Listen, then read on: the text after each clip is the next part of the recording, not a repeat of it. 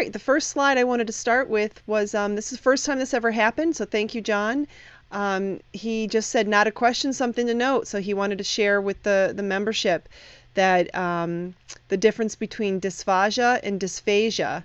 And I know this pretty well because I am an occupational therapist by training, and that's what I did before I got into coding in nursing homes. So we got orders all the time for our speech therapists for dysphagia versus dysphagia. Can you imagine?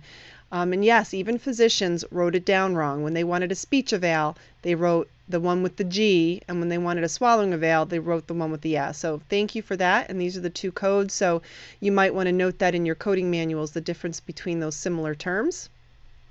And then ectropion versus entropion, the turning out of the eyelid versus the turning in of the eyelid. And the codes there are 67914 versus 67921. So thank you for sharing. That was very nice.